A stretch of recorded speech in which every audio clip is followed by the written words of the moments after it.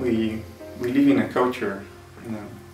cultural context these days in which we seem to assume that science has figured almost everything out, that it's a matter of just dotting the I's and crossing the T's and that we are almost there except for a few details. And that isn't quite true. We live bang in the middle of a major mystery. There are things in science today, known unknowns in science, things that we have no idea about, although we know they are there. And there are also things that we simply don't know, and we don't know that we don't know them. For instance, in the first case, 96% of the stuff in the universe, matter and energy, is unknown, is what we call dark matter and dark energy. We give them a name, but we don't know what they are. And they might be here right now, filling this room, filling the space between you and me.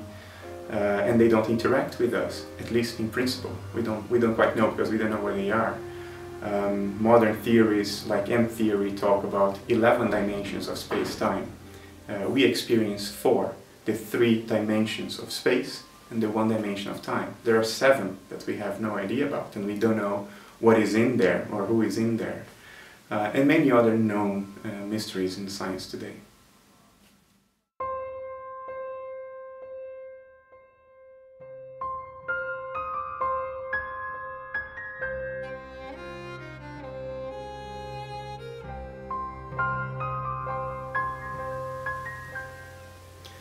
Perhaps the greatest known mystery in science today is the mystery of human consciousness.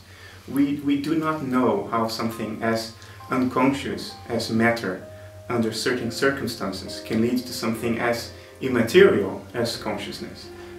Most scientists would say that an individual neuron, a brain cell, is unconscious. 10 of them connected, likely unconscious in a petri dish. But at some point, when you add enough of them and you interconnect them in certain ways, magically they acquire a subjective point of view and inner life. In other words, us. How that happens, why that happens, is an unfathomable mystery in science today, and it may be unsolvable. In philosophy it's called the hard problem of consciousness.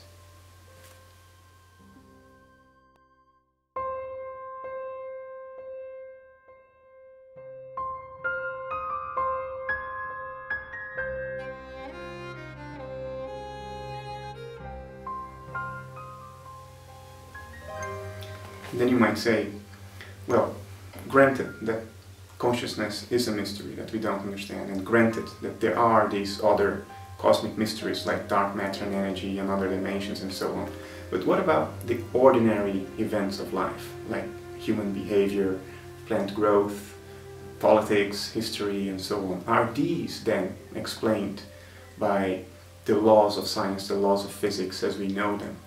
And I would dare to say no, we cannot say that they are explained by the known laws of physics. And the reason is, the laws of physics, the fundamental laws of physics, are determined for very simple systems of subatomic particles, a few subatomic particles very close to one another.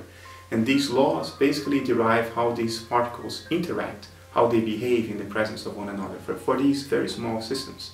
And we assume that the laws we derived for these simple systems apply to very large systems.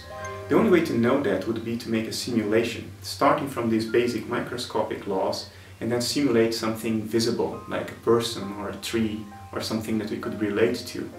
But computing power to do that is nowhere in sight. It's a practical impossibility for the foreseeable future.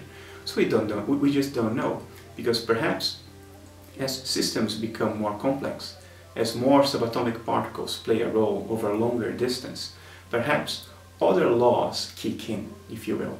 Other causal forces emerge and start playing a role that have nothing to do with these microscopic laws that we know today. If that is the case, then your life, my life, may be largely influenced by forces that we have no idea of today.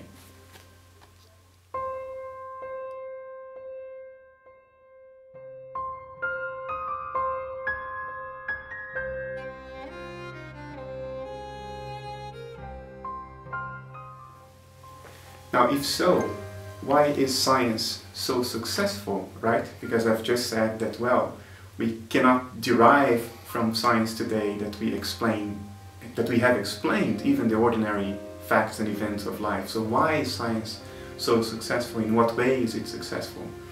Science is enormously successful as the enabler of technology. Because when we build technology, we constrain the conditions such that only the factors that are known can play a role. We exclude everything we are not sure about, we don't know about. We build technology so as to exclude the unknown. The moment we do that, science is enormously successful in building computers, the camera you're using right now, technology in general, healthcare technology, drugs, medicines, and so on. Buildings, cars, and that is the success of science. Science is fantastic as the enabler of technology. The problem of our culture is that we extrapolate that success and look upon science as a means to derive a worldview, to derive an ontology. We think that science, because it's successful at building technology, also explains the way things fundamentally are. And that is not necessarily true. Science, the models of science are such that things work as if they were true. And that is enough to build technology. But to say that what science has established in its models is the underlying truth of nature is a leap of faith. It's an unjustified step, epistemologically speaking.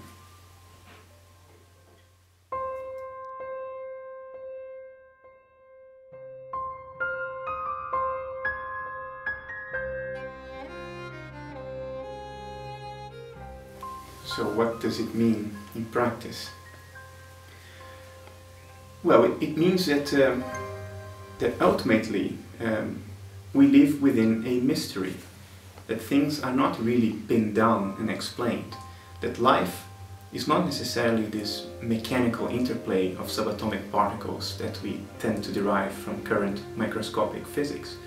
Maybe there are emergent forces at higher levels of complexity that we would consider intelligent, organic, not mechanic. Maybe these forces play a role in steering, helping steer and influence our lives in certain directions, in helping us achieve certain experiences that ultimately have a telos, have a purpose, have a meaning. What it means is that ultimately perhaps life is, after all, meaningful.